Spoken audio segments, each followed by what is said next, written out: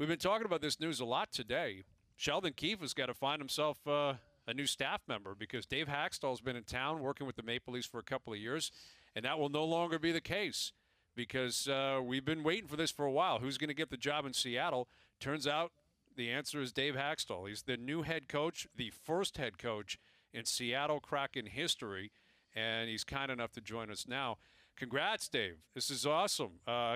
How did this all come about? We had not heard your name connected to the team. Obviously, you've been going through the process, but how long were you and Ron Francis kicking tires, and how cool is this experience going to be for you?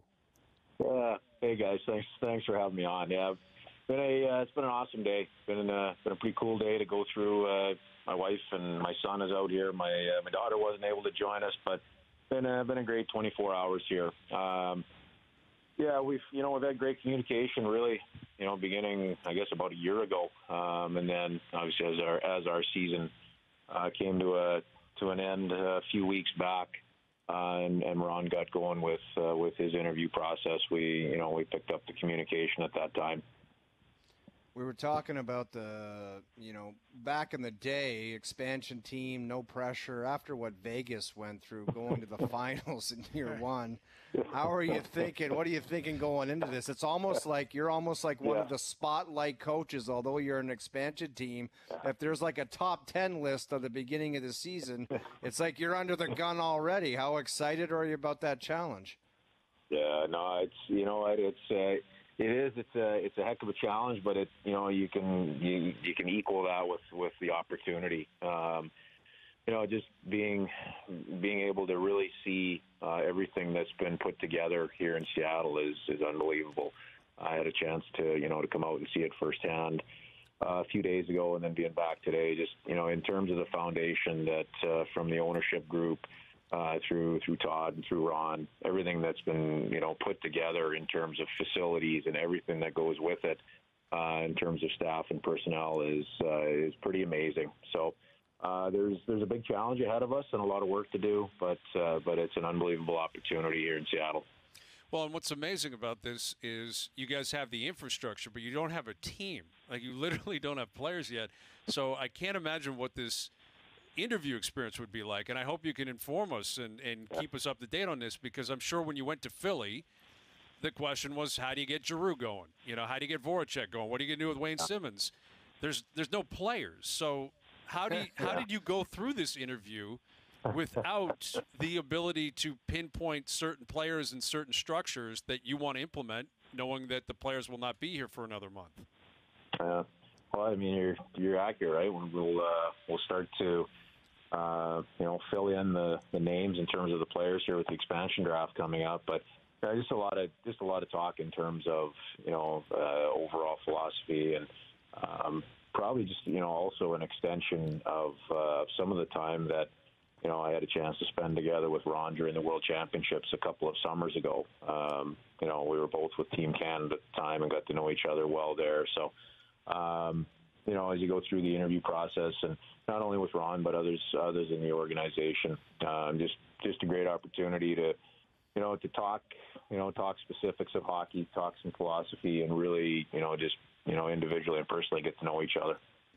I think two things. It's pretty cool that they announced that they show you getting off a private jet to a personal car. That's kind of neat. I don't know if that's in your wheelhouse every day, but that's something cool. But I thought I read – sorry, go ahead. You don't go to work every day that way? Noodles does. Yeah, we grind. We take cabs and we walk. Noodles is 5-star. I don't know about that. But all I'm going to say, and I won't waste too much of the time, but the one that was on top of the world was my 13-year-old son, Brendan, and he really got one up on his 15-year-old sister this time because she wasn't able to come out.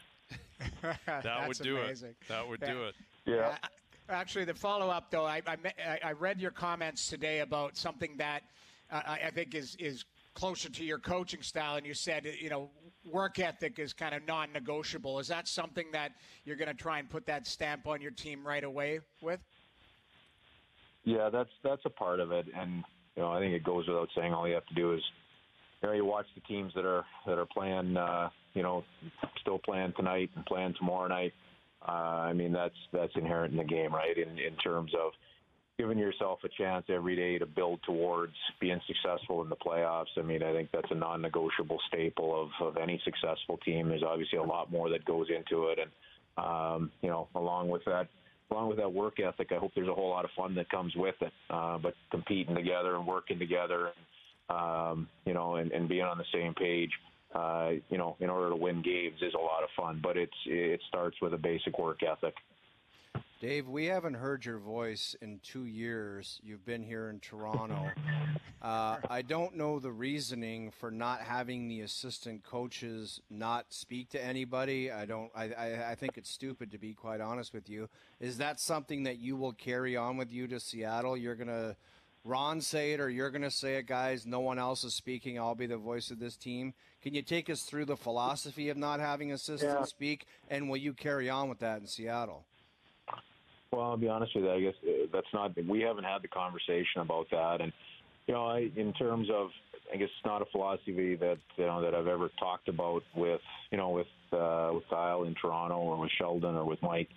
But in terms of having one voice speaking for the organization, I think that there is some sense to that. Just organizationally having one voice delivering the message from the organization. I think that's the thought process. In terms of how we handle things here, on a day-to-day basis, obviously the head coach is in front of the media an awful lot. I do think there's a time and a place for others to have the opportunity also to speak, but we haven't talked about it here. That's one of the details that I'm sure we'll get into as we start building our staff over the next couple of weeks as well. But there's a lot of great hockey minds in the National Hockey League, and everybody has their own approach in terms of how they want to handle media. It's such an important part of what we do. Everybody chooses their own pathway. Chatting with Dave Hakstol, has been announced as the first head coach in Seattle Kraken history. Again, had been on the staff here in Toronto for the past couple of years, and now that you're not in Toronto anymore, you can speak about them, and you're allowed to do that. It felt like from the outside, it was just shock that you guys lost to Montreal. Like up 3-1, the confidence was there. You felt great about your team. Everyone felt great. Is that an appropriate way of phrasing it and defining it? Just shock throughout the room, shock throughout the system. You couldn't believe that the series got away and that Montreal actually won in 7. Well, I don't know if the word, I don't know if I'd use the word shock. It was, extremely disappointing for us all. We had expectations of doing some good things, and that playoff series was, as you look to Game 5, obviously in a great spot, and a 7-game playoff series happens awful quick, and through some of the critical points. Game 5, Game 6, and through Game 7, they were able to push the game their direction. So, there's a ton of growing pains. It's painful. They're called growing pains for a reason. But what I will say, that's a tremendous group inside of that dressing room, and I watched and listened to the media, and how our players and everybody handled things. Not my place to speak much more than that, but I'll tell you, there's some great people and very competitive players in that dressing room, and their day is going to come. That much I know, and I'll be a big fan for a lot of those guys in that dressing room, because there's some tremendous human beings in that room. Well, I get the impression, like, obviously you're a believer. You've been there. You know it. You've been behind the scenes in terms of what they have and the clutch gene, et cetera. On the outside, it's tough to see it because they haven't been able to do it. How does that apply to the expansion draft, where I'm sure you will have a voice in this? I don't know if you're a believer in the clutch gene or not, but how do you scout for it? How do you find it? Because everyone wants it. Whether you believe it or not, you want a guy who can get the job done in the biggest moments. How do yourself and Ron Francis and others, when you get to the expansion draft, look for those intangibles, and how much weight do you put into it in terms of picking your team? Yeah, well, those will be things, within the expansion draft. Obviously, Ron and his staff will be handling most of those decisions. I'm certainly going to have input when asked for it. You talk about the intangibles and the gene. It partially maybe within an individual's gene pool, but also, it develops and grows with experience and confidence and knowing how to learn and get it done. And sometimes your biggest learning tool and the factor that pushes you forward is failure along the way, and we've all had that. And the real key is to be able to apply that in the right way and make sure you come back and do it a little bit better next time. And speaking in general terms, with a lot of things in life, I think that's the case. But I know the group in that dressing room will do that. And I think in general within the game, you're going to stub your toe along the way, and it's hard.